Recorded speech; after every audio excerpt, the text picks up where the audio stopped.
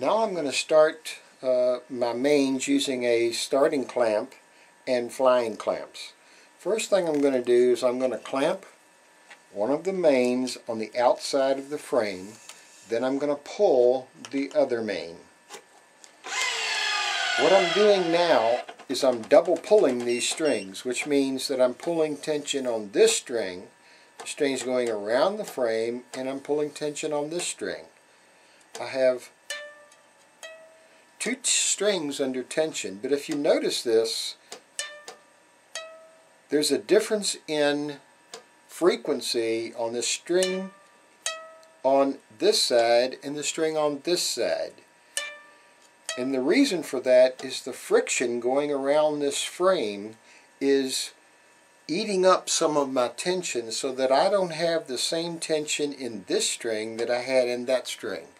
This one is slightly less. Okay, if you can tell that difference. Okay, now what I'm going to do is I'm going to clamp these two strings together. Alright, I've already just adjusted these clamps for this particular string so that I know that they're good.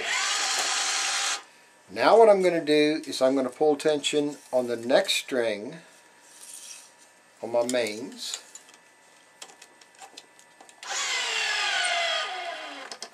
I'm going to take my other flying clamp and clamp it down at the bottom. Now I need to remove my starting clamp. I'm going to pull tension on this string, remove my starting clamp, and I'm also going to remove this clamp right here. Okay? Just to let these tensions even out in here. Then I'll reclamp it.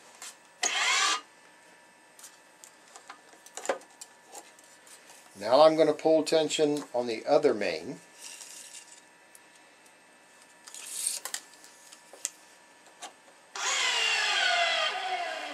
And I'll move my clamp from this end down to this end. Then I'll go on stringing.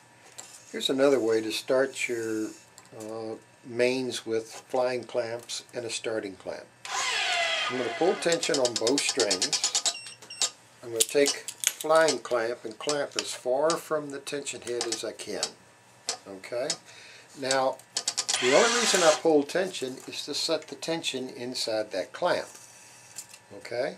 I could have also backed up this clamp on one side with the starting clamp over here, but then I've got to have two clamps to do what I'm going to do.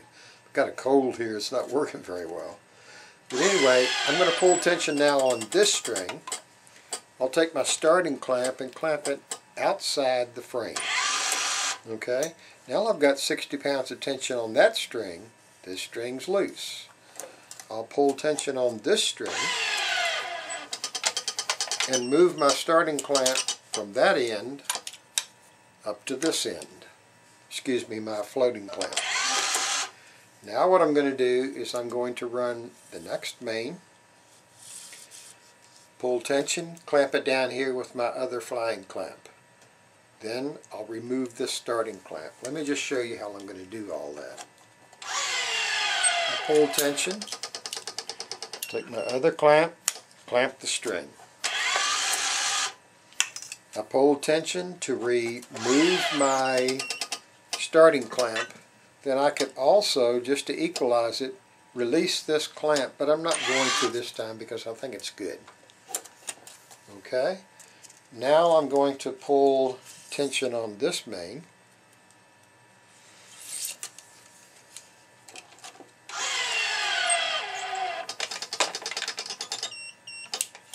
Move my flying clamp down here and continue stringing as normal. Okay, on flying clamps, if you don't have a starting clamp, here's what you can do. Pull tension on both center mains and put your flying clamp dead center. Okay, now I'm going to run the second main on the left side of the racket.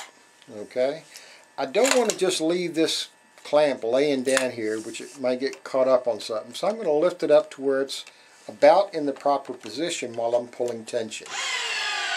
What I'm doing now is I'm pulling tension on the second left main, going around the frame here, losing some friction in this turnaround, and I'm pulling about the same reference tension on this section of the string, and about half the reference tension on these two strings down here at the bottom, because both of these strings are being pulled by this one clamp at 60 pounds of pressure in this direction.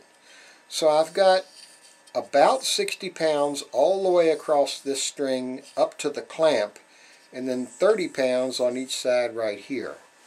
So now what I want to do is I want to take my other clamp and clamp these strings off right here.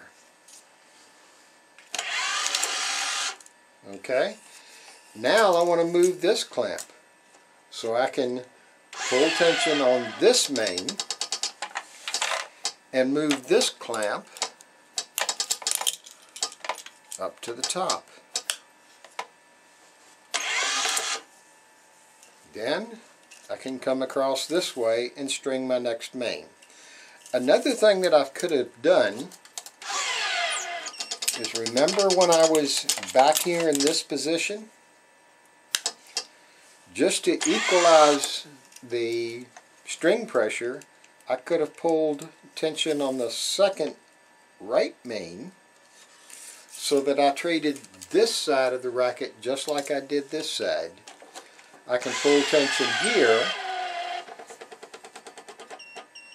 and then move this clamp down and then string my racket as normal.